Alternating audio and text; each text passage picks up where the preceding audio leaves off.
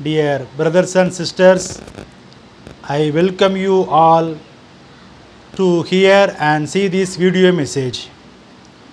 Today we are going to pray for tribal people forest rights in India.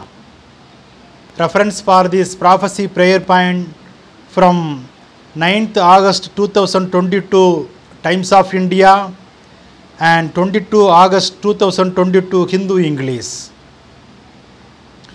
In India, 11 crore tribal people enumerated as scheduled tribes ST in the census of India 2011 lives in India.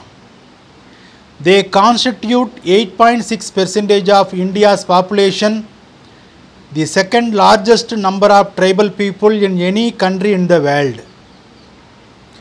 Tribal people are concentrated in 809 blocks in India. Such areas designated as the scheduled areas.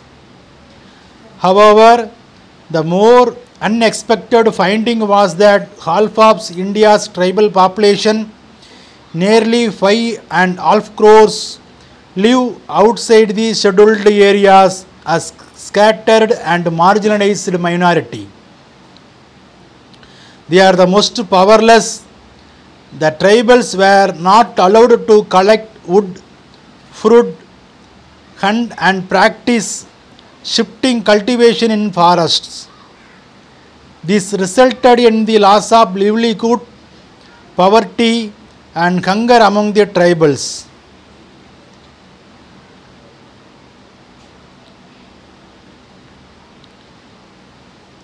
Many tribals moved out of the forest to other regions in search of work and to earn a livelihood.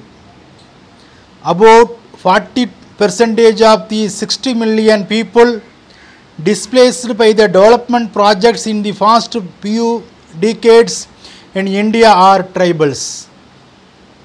The Forest Rights Act 2006 recognized the rights of forest-dwelling tribal communities for their survival, including habitation, livelihood and other socio-cultural needs. The act was legislated to undo the historical injustice meted out to tribal forest-dwelling communities. It aimed to provide protection from atrocities with better livelihood support schemes and ensure better forest management with participation of forest-dwelling communities. Tribals protect the 80% of the biodiversity in the forest ecosystem they live in. Yet, forest management policies and administration often neglect their symbiotic relationship with nature, their traditional knowledge and major role in conserving and protecting biodiversity. Tribals are natural protectors of forests, but the political parties are not willing to protect the rights of the forest dwellers, as nowadays India has been supporting the policy of ease of doing business. So, to support this agenda, the government has been providing the reserved land of the tribal people for individual purpose of corporate industrialization. Tribal communities and traditional forest dwellers are still fighting for individual and community rights to forest land and resource, which the Forest Rights Act recognized about 15 years ago. They are even allowed to collect the grass used in brooms beyond a limit. Though they are entitled to over 40 minor forest products, there are many restrictions. Majority of tribal villagers with huge quantities of forest produce have never heard about the Forest Rights Act. In many of the tribal villages where forest rights have been given on record, the tribal beneficiaries are under the clutches of the village forest committees. The tribal village forest committee president is exploited by forest officials by various means. A nexus of local politicians, middlemen and government officials has kept the tribals away from welfare schemes. Tribals in most villages cannot exercise their rights because middlemen in collision with forest field staff control the economy. Middlemen lend money to poor families to keep them in debt trap. By paying a mere rupees 5,000 as loan to each family annually, tribals are held in tight grip by these middlemen all through their lives.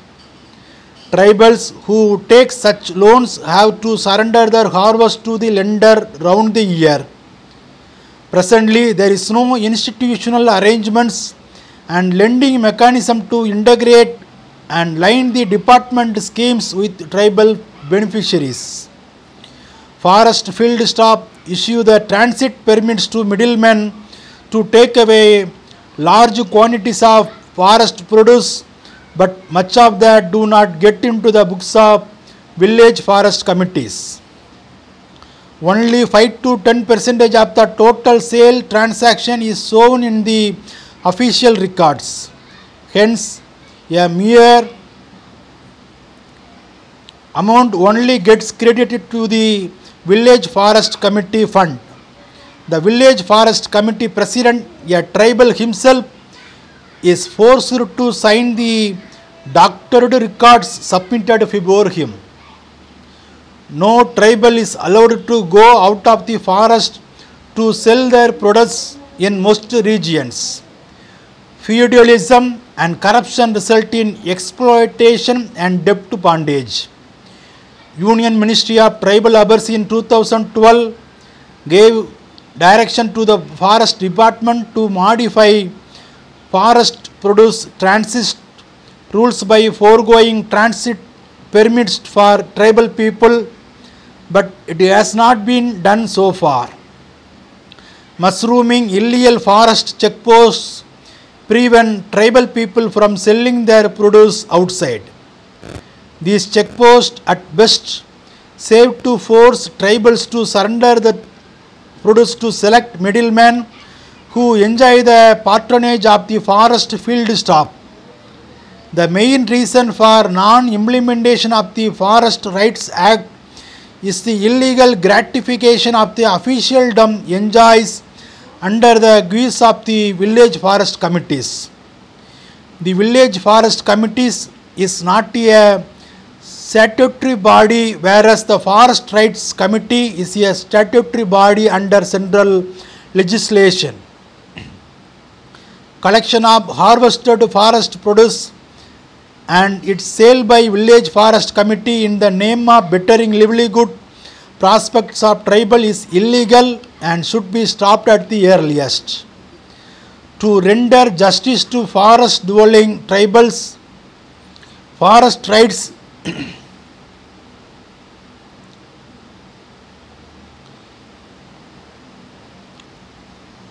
should be grants to the tribals in its true sense. Their exploitation should end. For that, the land for which tribals were granted forest rights was converted into revenue villages and empower the Gram Sabha in tribal areas. Forest Rights Committee should be formed in every tribal village. BJP lead NDA has won 38 out of 48 reserved seats for scheduled tribes across the country, of which majority is from forest rich areas. So BJP should have the constitutional moral obligation to enforce Forest Rights Act 2006 in India. We hope at least in next 22 months Modi ji government will do this. Amen. Bible talks about tribal forest rights. in Proverbs chapter 22 verse 22 and 23. Do not rob the poor because he is poor, nor oppress the afflicted in the gate, for the Lord will plead their cause and blunder the soul of those who blunder them. So kindly pray and prophesy in the name of Lord Jesus Christ that Forest Rights Act 2006 should be implemented by all states of India. Grama Sabha Forest Rights Committee should enforce in all tribal villages, and all tribal villages in India should convert it into revenue villages for the empowerment of tribal communities in India. Amen.